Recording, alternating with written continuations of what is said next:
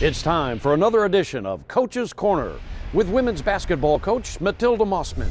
Hello again and welcome to Coach's Corner with head coach Matilda Mossman as we get to the end of the regular season, believe it or not, and get ready for postseason play. And Coach, the great thing about what happened this past week is team played well and you finished strong, got a nice win on the road against Cincinnati, right? Yeah, we go back to USF last Wednesday night, senior night for Ashley Clark and Kelsey Grovey and Tara Williams, and we're with USF for the whole first half. And we play even with them in the fourth quarter. Actually, outscored them in the fourth quarter. We just had a problem getting stops in that third quarter. They outscored us 22-11. So they outscored us by 11 in that one quarter, and we end up losing the game by 6 or 7. So really happy with how our team played against the number 20 team in the country. They have a great player in Courtney Williams. She had 33 against us. It's her first time to play in this building. I kind of gave her a hard time after the game. That, you know, her first time here and she scores 33. But she's a great player. But Ashley Clark for us stepped up, did a really nice job. Had 25 in the game. And then we had so we had 3 people in double figures in that game, and the key was we got stops at opportune times. We only had 14 turnovers, but they converted that into points. I think they had 16 points off our turnovers. So, you know, you take away some turnovers and the points they score off turnovers, and it's a different game. But I felt good about the way we played. Yeah, Jordan Holmes played well early for you, didn't she? She helped carry the team. Yeah, she came in and hit some buckets early, and got some rebounds for us. And she's been playing well as of late, hitting a better percentage. Early in the year, she wasn't shooting a very good percentage, and so just in the last month, she's at least taking better shots, taking high percentage shots, and hitting shots at crucial times. And so you come away from that game, you're never happy losing, obviously, but happy with the effort, no question. It give you a little momentum going to Cincinnati? Yeah, I think so. The big thing is we want our guys to play hard. No matter who the opponent is, no matter what the score is, we want you to play hard. And we had a game prior to that where we just didn't feel like we gave a full-out effort. But against South Florida, we gave great effort. And then going to Cincinnati, we knew that game was going to be tough. They beat us here at our place by 2. Just an ugly game. Nobody could make shots. But we go to Cincinnati. It's again, Ashley Clark just continues to play well, continues to be consistent. And then Jordan Holmes makes a couple of buckets. Tara Williams has a good game against Cincinnati. So, playing well against USF and then playing well and winning at Cincinnati, I hope will give us some momentum going into this conference tournament. And Ashley Clark is really spectacular here late in her career. I mean, you mentioned at 26 and then 27 against Cincinnati. So is she raising it even further? She's just so focused right now. She's just really focused, really honed in to what we need to do, has really bought into to just the team concept, kicking the ball more. She's getting assists now. Even though she's getting 27 points, she had 5 assists in the game. So I think her all-around play. She continues to rebound. I know it's a big deal for her to try to get a double-double every time out, and then, so she has 27 points and 8 rebounds. And so right now she's our leading scorer. She's our leading rebounder. And the good thing is all of her numbers have gone up in the last month. And, to get 14 out of Ashley Hughes was big, certainly, in the Cincinnati game, huh? Yeah, Ashley hit some big shots. At times the score was close. She hit a couple of threes, and then she hit a couple off the dribble that I think people weren't expecting. She's more known as a long-range shooter, but as people closed out on her and they're getting up in the air, Ashley was able just to get by them, take 1 or 2 dribbles and pull up. And so she hit some mid-range jumpers in there, and that was good to see.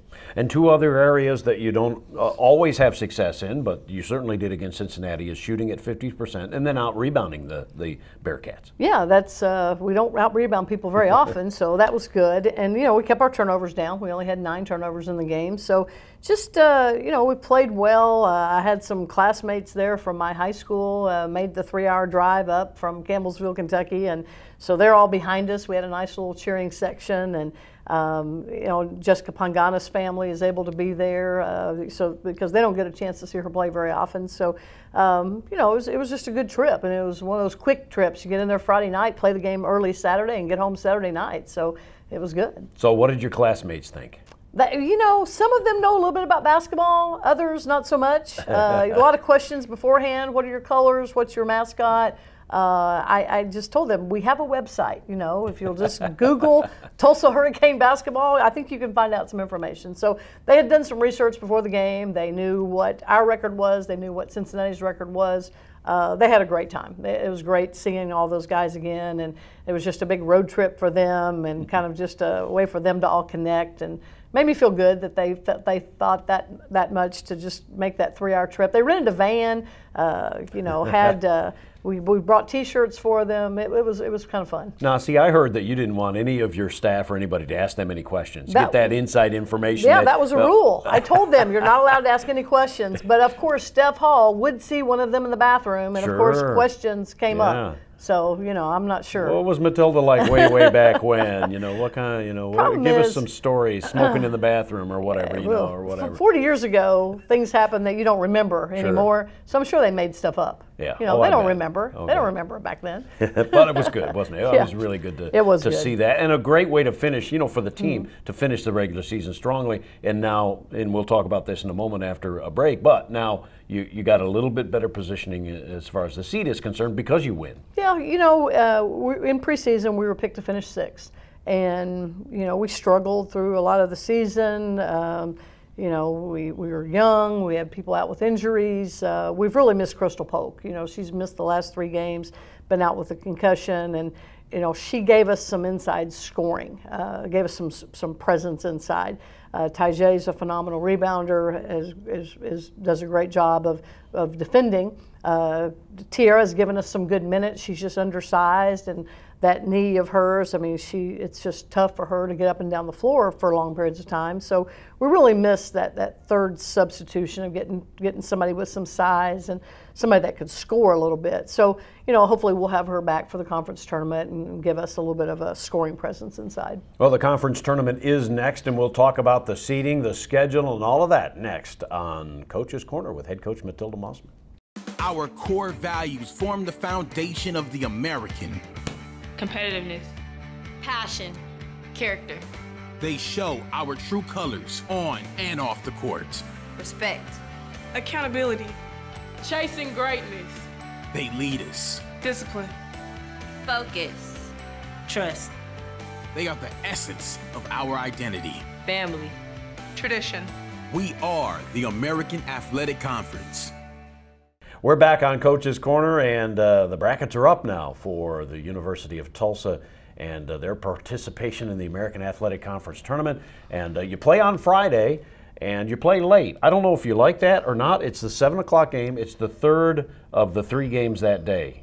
Any thoughts on that? Well, it's not ideal. It's a lot of time sitting in the hotel room, and you know, there's only so many things you can do on a game day. You know, you go do a little shoot around, but you know, I'd prefer to play the early game, and then you can sit back and watch games and just relax and not have to worry about it. But you know, that's okay. We thought we might be the 7th seed, now we're the 6th seed, so that puts us a step up. And you know, playing Houston for the 3rd time, it's I think either it's a game either team can win. You know, Houston's playing better. You know, they beat SMU on Saturday.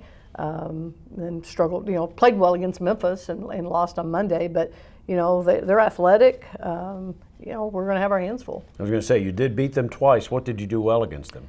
Well, the first game, we started out really slow, and we got some separation in the second half, and ended up winning by 20. But then the game here, it was ugly. I mean, neither team could score. The score was 44-28. Houston shot 16%. I'd like to say that's because we played great defense. It's more of a matter of they just didn't hit shots, and we've been there. You know, we've been there where we just couldn't hit shots. So Tajay Scales did not play in that game. She was out with a hamstring injury. Crystal Polk did play in that game. So you know, would that have made a difference? You know, I think so, because of the athleticism. But you know, Houston is a team that they're not going to lay down. They're just because they finished 11th. They're still playing hard. Again, 2 games ago they get a win against Memphis, against the number 4 team. They play well enough to win. So we're going to have our hands full. Well, and that's the 6-11 game, and remember with the 11-team league, you have 5 that get the bye, and then it's 6-11, 8-9, 7-10. Those are competitive games, aren't they? I mean, this should be a good first day of basketball. 3 games the first day. They should be really, really good games, close games, games where either team has a chance to win. If you're able to win, and we always put that if in there, you expect to win, but if you win, it's Temple, and I mean, there's a possibility you might get South Florida in that second round if you were the 7th seed. But does it matter at this point? And Temple, what kind of problems do they present you? Well, I think it's all about matchups, and would we rather play Temple, rather play South Florida? Both of those teams are way different. And when we played South Florida here at home and lost by 7, they didn't have their freshman scorer, Laxa. She's leading the league in 3-point percentage, 3-point attempts. I mean, the kid can really shoot the ball, and they didn't have her. They'll have her back for the conference tournament. So Temple is a different team altogether. They don't have a lot of size. They've got a bunch of little guards that just run around and they defend and they get layups off their defense, and they're really scrappy. They get after loose balls. So we're not really looking that far ahead, though. We're just looking at Houston right now. We just we've never gotten a win in the conference tournament in the American, so that's the goal right now. It's only our 2nd year, but we got that bye last year, and then had to play a team that had played a previous game, and it was Tulane. And I really felt Tulane was in a better rhythm than us because they had just played a game. So, if we can get by Houston, hopefully that gives us a little bit of a rhythm going into the next opponent. So win in advance, as always, is the key phrase, if you will, for tournament play. And hey, a few years ago, four wins in 4 days. It's not like you guys haven't done it before, right? Right, we've done it before, and we were the number 6 seed that year. So anything can happen. Coach, good luck, and we'll talk to you afterward. All right, thanks. Matilda Mossman, the University of Tulsa women's head basketball coach, and that's Coach's Corner.